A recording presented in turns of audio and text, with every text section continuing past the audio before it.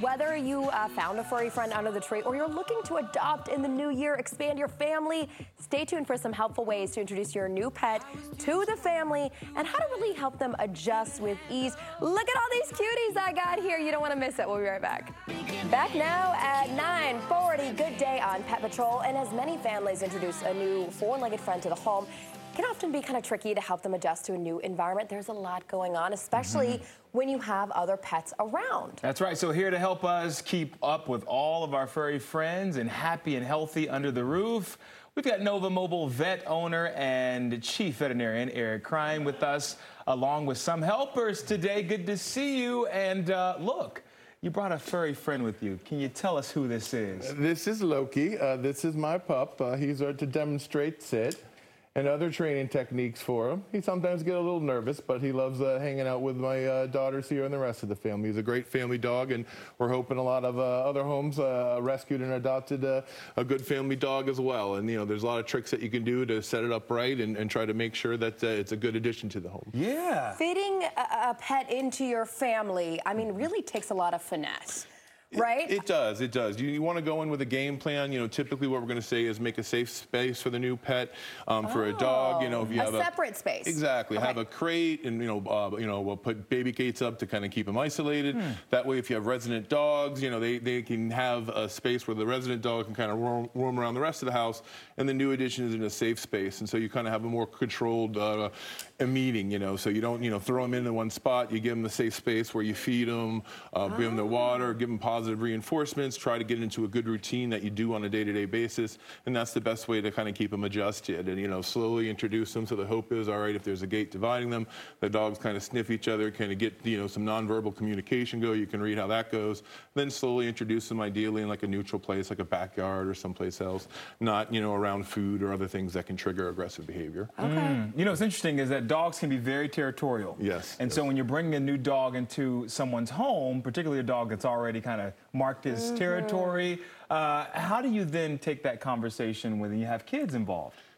Excellent. You got to keep them under constant supervision. Every dog, you know, especially around children, you got to make sure, you know, half the time I'm watching the kids, not my wonderful daughters, angels here, but kids in general, you got to worry about their interactions with dogs, that, you know, the toddlers and things like that. You know, they might pull on a ear or grab something, and a nice dog might do things that, you know, otherwise normally wouldn't. So you want to slowly introduce them, desensitize, you know, both the pets to the kids and the kids to the pet, and try to set some ground rules where, you know, they don't get them too excited. You slowly introduce them to your family members. It's important to have a lot of one-on-one time, you know, with honestly everyone in the family. And if they can work on training and feeding and positive reinforcement, you create that human-animal bond and, you know, make your furry friend and part of the family. Are there any red flags to look out initially when you introduce a new pet to another one where you're saying, okay, this is just not going to work. I've got to separate you guys? Excellent question. You know, certainly, you know, there can be an adjustment period where, you know, there's some growling and some posturing. And a lot of times they got to figure out, you know, their pecking order. And after they do that, a lot of times, you know, they're going to work things out and be better. But obviously, in some instances, that's not the case. So you got to look, you know, and know kind of dog behavior, look to see where they're being aggressive, look to see is it more bark than bite, as the expression goes. Most of the time, it's bark with the average dog. With some dogs, you know, you don't know where they come from, and they could have, you know, behavioral traits that make them better a solo dog than a pet. But you want to do the slow introduction, give the new dog a safe space so the resident dog can sniff around, get used to him, and then, you know, meet him on his own terms. Okay, I want to get some tips from, you brought your daughters with you, and I'm sure that they are probably experts as well.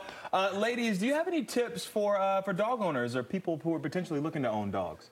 Just make sure you're ready for the responsibility of, like, you know, taking your dog on walks and, like, playing with them and spending time with them. Ah, that's a great tip. How about you? You could feed them treats. You're the treat one. Lots of treats. All right. Oh, wait, this is my most important question, because last time you guys were here, you told Holly that you wanted a new puppy. Oh, the look on your face. Did you get a new puppy for Christmas under the tree? Well, no, I'm starting to think this one's from the South Pole. Santa's going to work year-round. We're going to find a good fit eventually. That's but right. yes, you know, we were not there underneath. And I was thinking, Holly's not here today. I wonder if they're going to bring it up again. You thought you were going to get off free. You know, no, They sent us a note and said, please ask. we're all Santa's helpers here, okay?